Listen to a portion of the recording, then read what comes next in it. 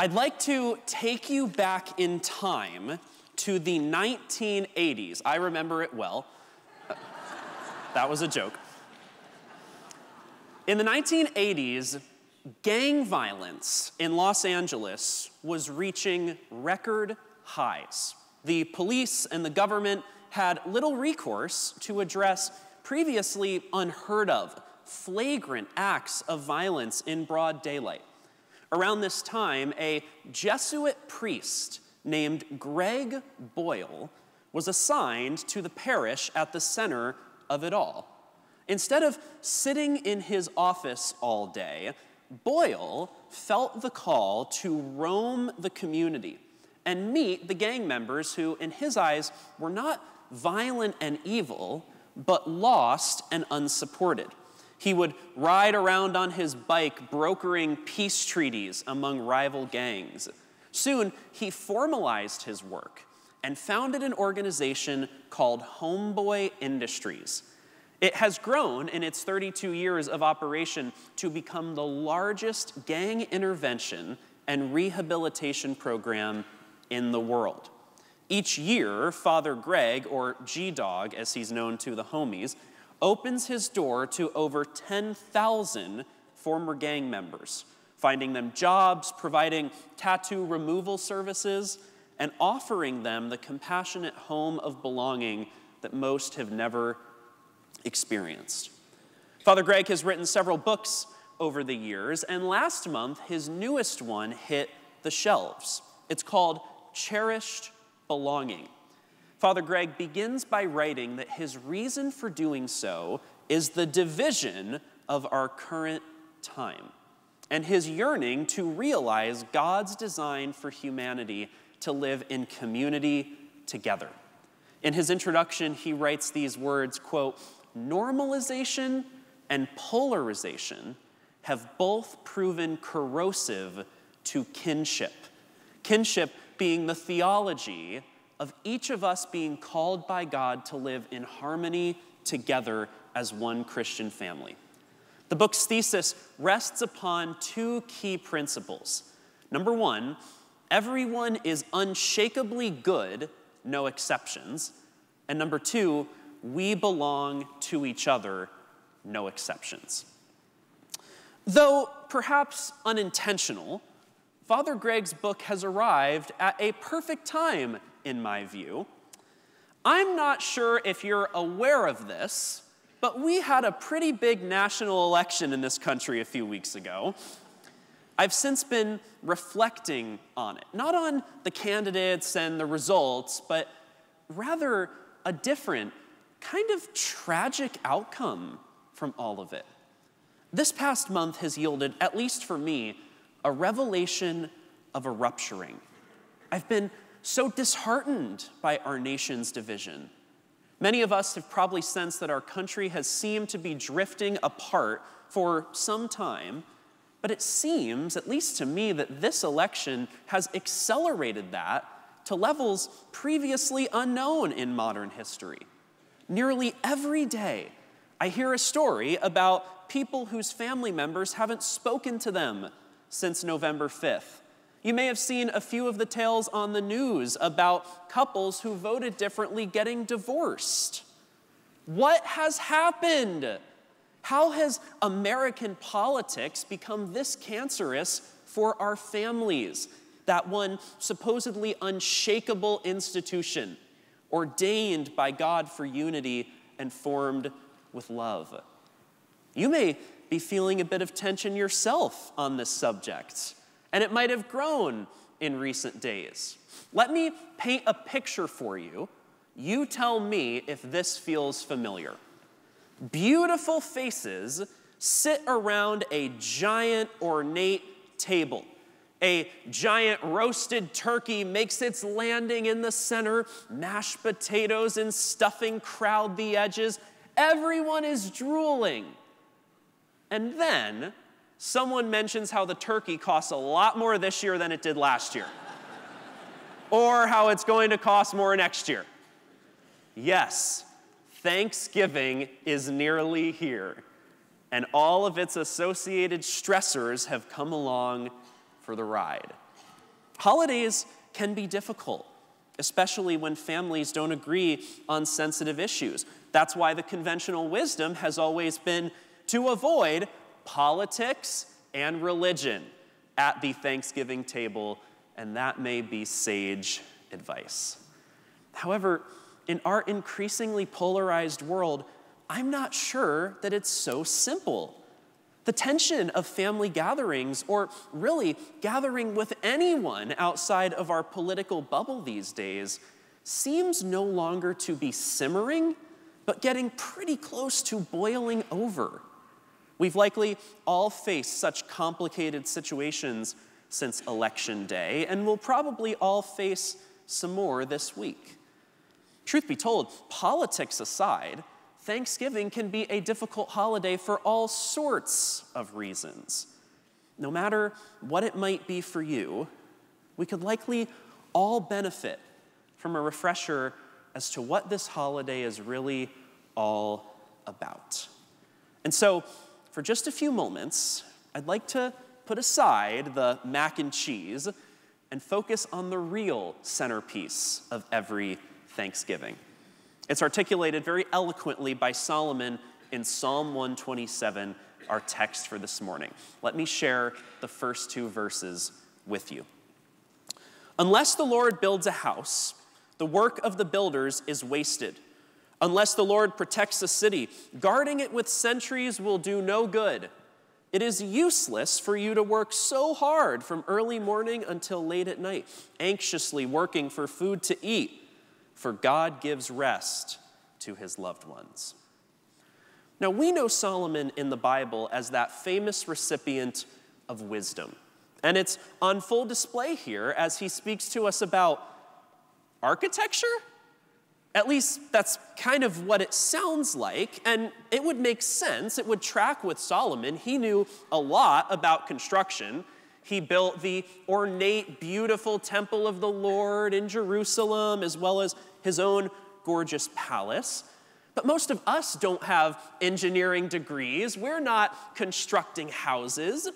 What does this text have to do with us? Well, especially this week, everything. These verses might sound familiar to you in part because they are echoed by Jesus a little while later. In Matthew 7, he employs similar imagery saying, anyone who listens to my teaching and follows it is wise, like a person who builds a house on solid rock. Though the rain comes in torrents and the flood waters rise and the winds beat against the house, it won't collapse because it is built on bedrock. But anyone who hears my teaching and doesn't obey it is foolish, like a person who builds a house on sand. When the rains and floods come and the winds beat against that house, it will collapse with a mighty crash.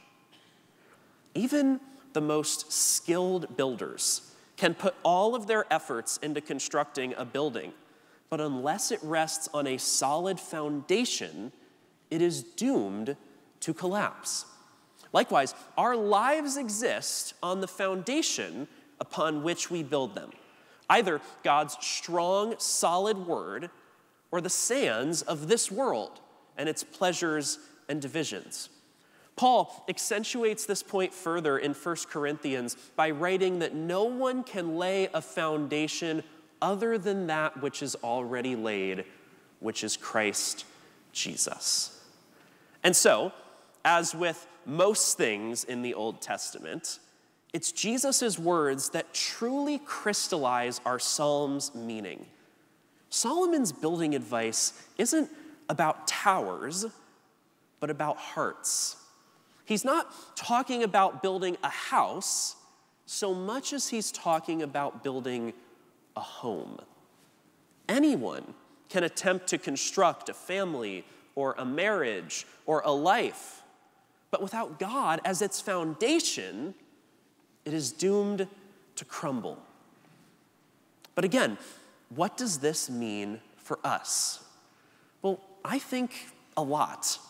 And so, as your holiday preparations are in full stride, I'd like to talk turkey with you about Thanksgiving and wonder what it might mean to invite God to be the centerpiece of your family, your relationships, and your life. Of course, the entire purpose of Thanksgiving, from its founding moment to present day, is to celebrate God's blessings. I recognize that such a cheerful attitude can be difficult to find, especially if this Thanksgiving holds difficulty for you. Perhaps this is your family's first Thanksgiving without an important member. Or maybe you can't make it home to be with your family on Thursday. The stress of traveling or setting the perfect table could be bearing down on you. Well, even, and perhaps especially in these realities, the true meaning of Thanksgiving is even more essential to celebrate. Our God is the great reconciler. As a result of Jesus' sacrifice, we can be reunited around his incredible banquet table one day. If we're feeling loss or stress during this Thanksgiving, we can look forward to a feast of blessings. The book of Luke tells the story of this banquet, where God invites his people to join him for the feast, and yet everyone makes excuses. The story serves both as a caution not to reject God's invitation, as well as a celebration that God's table seats everyone. Whatever hurt you may be feeling today, or whatever seats are empty at your table, know that there is a place for you at his. However, the Thanksgiving table that I'd like to zone in on the most this morning is the one of disunity, the one with a family that struggles to find common ground. If that's you, first, know that you are not alone. In fact, in this message, the Thanksgiving table is microcosmic for the polarization that we are all encountering in the world today. So if yours is a family that is free of conflict, consider this message for the other areas in which you encounter those with whom you disagree. Whether it's with family or on the pickleball court, we have each experienced it. There was a survey done after the last presidential election in 2020 in which 1 in 5 U.S. adults said that a close personal relationship of theirs was destroyed as a result. Imagine that number after this election. And to be clear, Thanksgiving and worldly tension isn't just about the election. It's about all kinds of issues that cause us to be divided. What do we do? Well, first, as with so many things, we turn to Scripture. We can be confident that family tension is not a new thing. Cain and Abel didn't exactly have the best relationship. You might remember Jacob and the story of something about dressing up as his brother to trick their blind father into giving him his brother's birthright. Speaking of Jacob, can you imagine what Thanksgiving might have been like at his house? You know, especially when Joseph showed up in his Technicolor Dreamcoat after his brothers had sold him into slavery? Awkward, to say the least. Oh, and by the way, all of those stories of family drama are just from the first book of the Bible. As Ecclesiastes emphasizes, nothing is new under the sun. My friends, make no mistake. God chose for these stories to be included in Scripture, in part to make sure we understand that family conflict is natural and common, but also to provide us a source of hope and a path forward. Joseph is actually an excellent example. His brothers showed great remorse for their actions, and noting this, Joseph welcomed them. He even told them not to be upset about what they'd done, because God had used it to accomplish his will, namely, setting into motion the chain of events that would lead to his people being gathered in one place and freed to enter the promised land years later.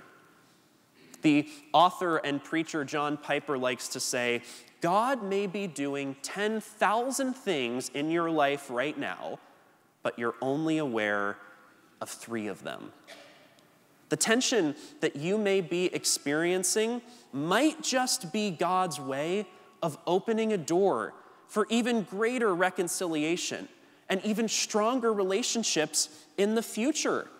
This was certainly true of Joseph and his siblings. They wept together and lived as one family. In reality, their Thanksgiving would have been joyous because they'd resolved their dispute by placing and cementing God as their foundation and trusting in his plan. We can look beyond Scripture for examples of this too. The first Thanksgiving was forged by an unlikely friendship between the Pilgrims and the Native Americans, 2 groups of people with vastly different cultures, and I'm guessing different political feelings as well. And yet, they united in Plymouth to give thanks to God for rain after a drought. They found a sense of community in their collective need, a need to be supplied by a loving, generous God. I recognize that in light of your own circumstances, any unity of such biblical or historical proportions may seem like wishful thinking. But the truth is, God's call to unity isn't just an idea, it's his divine plan and yearning. Psalm 133 speaks of how joyous it is when God's people live together in unity. Jesus brings the most unlikely outcasts to his table. Unity is the province of heaven. If you think about it, the entire Bible is one big invitation to God's party of community in which we all dwell together in peace and harmony. But still, recognizing the difficulty of accomplishing this in our own circumstances, may I suggest a few options to live into this Thursday and each day after. Number 1, practice prayer. Have you been praying for those who you will see at Thanksgiving? Or really, all of those who you disagree with that you encounter out in the world? Or have you already written them off as lost causes? Is your attitude that I just need to make it through the week, or just need to make it through this interaction? Or have you considered what it might mean to commit your circumstances to God? I know this might be difficult. Carson, you don't know my family, you might be thinking. And you're right, I don't know your family, but I do know our God.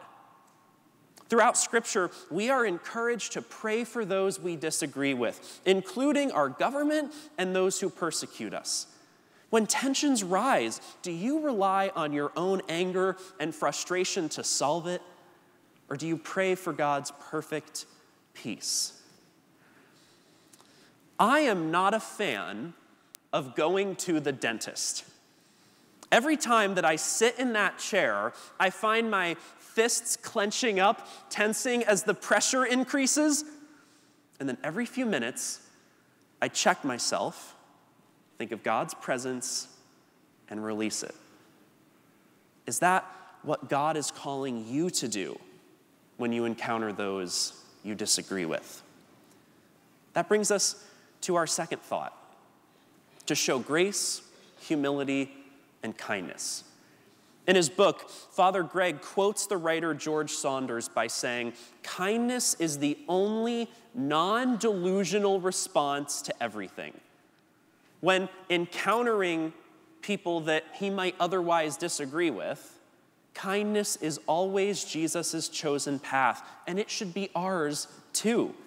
In Scripture, we are given the duty of mending relationships with neighbors, friends, colleagues, and family members. Yes, especially including those who voted differently than we did. Paul once wrote to Titus, "Remind the believers to submit to the government and its officers. They must always be obedient, always ready to do what is good. They should not slander anyone and must avoid quarreling. Instead, they should be gentle and show true humility to everyone. Later in that same chapter, he wrote that people who perpetuate division are condemned by that very sin. Whether our candidate won or lost, God invites us to humility and grace. And my friends, this is critical. Because truth be told, there may be no human act more attuned to unity than loving and wrapping your arms of faith and charity around people you can't stand, or people who you maybe just can't stand in the moment. And sometimes that means just listening to their opinion and offering them your love and a hand of healing. Boyle's idea that we're all unshakably good might seem to conflict with the reality that we are all sinners, but actually, I think it's reinforced by it. A commitment to unity means making the choice to care for everyone, even when they're hard to love, and in spite of their past behavior, and choose to offer them a hand of forgiveness while believing that God offers the same. In Proverbs 18, Solomon, the same author of our text from this morning, writes, "Fools have no interest in understanding. They only want to air their own opinions." Pretty on the nose in our culture today, isn't it? Wouldn't standing together and loving those with whom we disagree be the ultimate expression of kindness and the ultimate rejection of Satan's attempts to divide us? Sometimes that even means reaching out to someone who you haven't talked to in a while and letting go of the anger in your heart to make way for God's kindness to rush through. I know that in this moment, many of us are thinking of someone and thinking they're the ones who should be reaching out to me, but that's not really how it works with God. Oftentimes, the greatest act of humility and faith that we can take is stepping out onto the gap of a cliff, knowing that God will bridge it, if not today, then one day. Which actually brings us to our third idea: trust in God's timing. When we stop seeking to find common ground and unite with those whom we disagree, we are allowing human divisions to interrupt a divine plan. Boyle writes that God's dream come true is for there to be no more us and them, but rather just us. A large, vibrant, diverse family of faith gathered around a banquet table for a Thanksgiving feast with God as the centerpiece. And if you're struggling to believe that God can unite your family or your neighborhood or your pickleball court, consider what Malachi says. In his book, the last one in the Old Testament, God says, "Try me, put me to the test. Give me what you've got, and I will give you indescribable blessings." We may not have the power to restore families, to create unity, to engineer community, but God does. However, we have to ask him to do it. Are you? Solomon's lesser-noticed second verse in Psalm 127 reminds us that placing God at the center of our lives and families and communities doesn't just sound good, we actually have to do it. In verse 2, he says that it is useless for us to labor without trusting what God will do. Our efforts are so much more than mere words. It's one thing, for example, for a country to write "In God We Trust" on its money, but unless it actually practices that trust, we are laboring in vain. Or, I suppose, we could just ignore all of this. We could dig our heels in deeper and lock ourselves into division and discord We could shun everyone, including family members who voted differently than us. We could lock ourselves into a bubble with only those who affirm our views. We could allow our conflict to define us. Some have even wondered whether we should just draw a line in the sand with those with whom we disagree. Okay, but if so, what do we do? Do we cancel Thanksgiving altogether? Just put one less turkey on the table? I don't think so. I think God is calling us to unity, and that begins with our foundation. The central elements to making a Thanksgiving or a life successful are not the candied yams or the mashed potatoes, delightful though they may surely be. This holiday gets its very breath by inviting God into our homes and laying the foundation of his love. He is our centerpiece, our cornucopia from which our abundance flows. Have we forgotten that? Or has it been overshadowed by grievances that, though surely very trying, pale in comparison to heavenly matters? And by the way, if your family is one in which everyone gets along great, you're not off the hook either. You have a role to play in this too. How might you still invite God into your home and provide a safe and warm and welcoming space for those who might not be so fortunate, who might not be experiencing God's peace within their families? Who might you see around your table this Thanksgiving? A few weeks ago, a man I know sent an email to about 24 guys, most of whom didn't know each other, inviting us to a barbecue at his house. No agenda, he said, just community. That is kinship, an invitation to be the family of God together. Because if Thanksgiving really is a celebration of God, maybe we should lay his word as its foundation.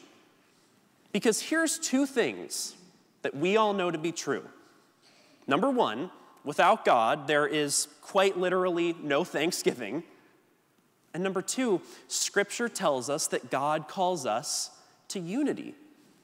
Therefore, if we are going to allow earthly things like politics and family issues to divide us, we might as well take God out of Thanksgiving altogether. And if we do that, we might as well just cancel it. Maybe I'm the turkey for believing that politics is something worth kicking people out of my life, or substituting my judgment for God's, since God desires all of us to be together. Have I allowed the devil's wedge of disunity to disrupt God's great plan, or to rob me of a critical evangelism opportunity? Well, today is the day that comes to an end, at least for me.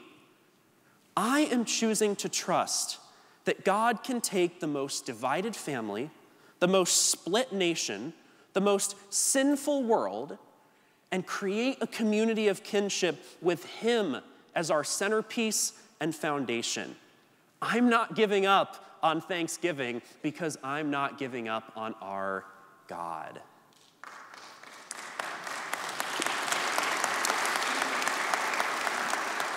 I don't know if you saw this in the news, but last week, the sound of silence was broken. Art Garfunkel, the musician of 1960s fame, shared that he has recently reunited with Paul Simon, the other half of their revolutionary duo. Garfunkel shared that the two were in tears as they reconnected after nearly a decade without speaking to each other. Unbeknownst to Art, their feud was fueled by some petty comments he'd made to a magazine about Simon in 2013. According to Art, they've not only patched things up, but might have a concert or two to play down the line. If you think about it, so many bands have split over grievances throughout the years. Imagine the amazing music of which our world has been deprived as a result. Well, call me cliche, but in my eyes, The only thing more beautiful than music is love. Imagine all of the love we've been unable to share, all of the cards we've been unable to send, all of the messages we've been unable to exchange as a result of worldly disagreements, as a result of our shunning God's call to unity. With a sorry heart, Garfunkel said to the magazine, "I was a fool." Well, maybe I have been too, for waving my white flag to division and discord. But today, I'm renewing my commitment to trust God's plan and to do everything I can to fight for unity among his people. And I'd like to ask you to join me. There's a popular expression that goes, "It's like turkeys voting for Thanksgiving." Basically, it means choosing to do something that is clearly against your own self-interest.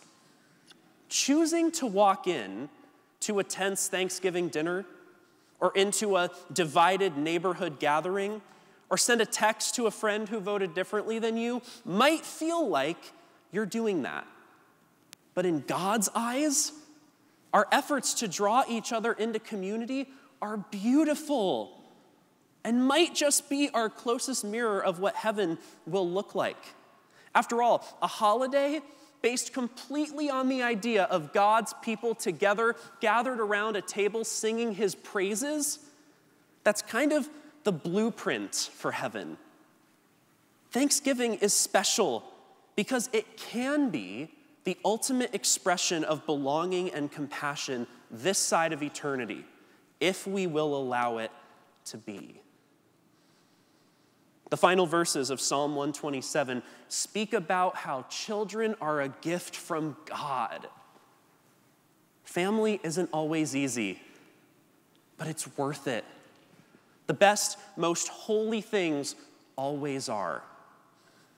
Remember, everyone is unshakably good, no exceptions, and we belong to each other, no exceptions. How can you work for God's unity and peace? How can you place him as the foundation of your family, your relationships, and your life? How can you make him the centerpiece of your heart and declare that in your home, he will be your cause for celebration?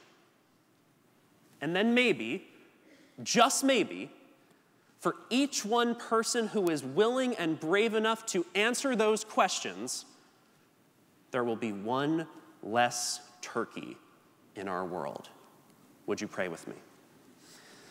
Dear God, as we come to this place, we know that you have called us to unity. It's one of those things that we see in the Bible a lot and sort of understand what it means. But it's one of those things that can be really difficult to live into being. Lord, we know that Jesus has set the perfect model of what it means to be united together in your holy name. May we follow that blueprint today and every day thereafter, even on the days and holidays when it can be the most difficult. In your beautiful, loving, abundant name we pray, amen.